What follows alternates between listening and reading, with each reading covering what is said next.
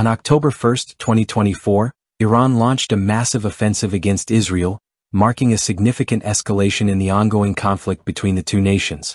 As part of Operation True Promise 2, Iranian forces unleashed an arsenal of 120 ballistic missiles, 170 drones and 30 hypersonic missiles, including the newly deployed Fateh-2.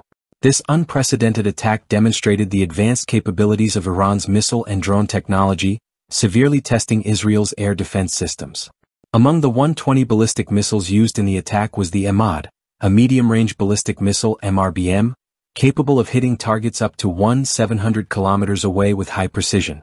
The Emad's terminal guidance system allows it to adjust its flight path in the final phase, improving its accuracy and effectiveness. This missile, first used by Iran in 2015, is powered by liquid fuel and boasts a circular error probable CEP of 50 meters, enabling it to strike critical infrastructure with notable precision.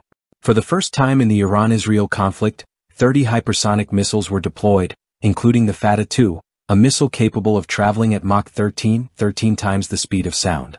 The Fateh-2's ability to maneuver at high speeds makes it incredibly difficult for traditional defense systems to intercept. With a range of 400 kilometers, this missile represents a new level of threat, particularly to Israel's critical infrastructure, as it can evade most anti-missile defenses. Israel's renowned Iron Dome and Arrow missile defense systems were put to the test by this large-scale attack. While these systems successfully intercepted some ballistic missiles and drones, the deployment of hypersonic missiles like the Fateh-2 posed a significant challenge.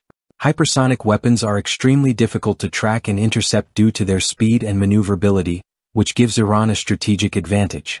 So far, Iranian officials have claimed that 90% of the offensive's firepower reached its intended targets, though no official confirmation has been provided regarding the effectiveness of Israel's defense against the Fateh-2.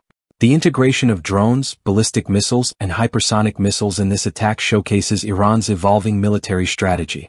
The drones, numbering 170, were instrumental in disrupting Israeli detection systems, weakening the country's response capabilities.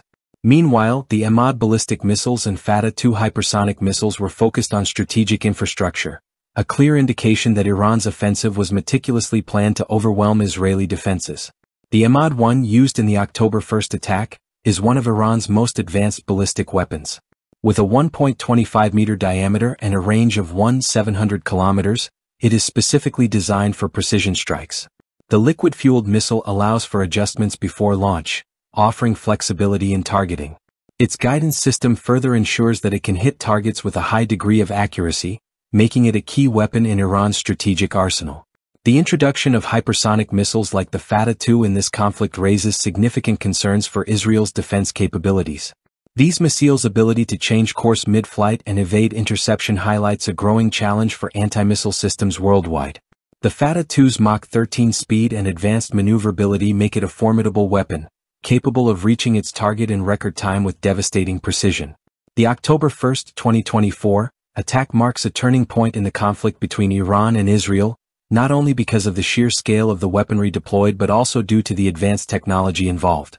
This escalation demonstrates Iran's capability to launch complex and highly coordinated offensives, combining drones, ballistic missiles, and hypersonic missiles to push the limits of Israeli defenses.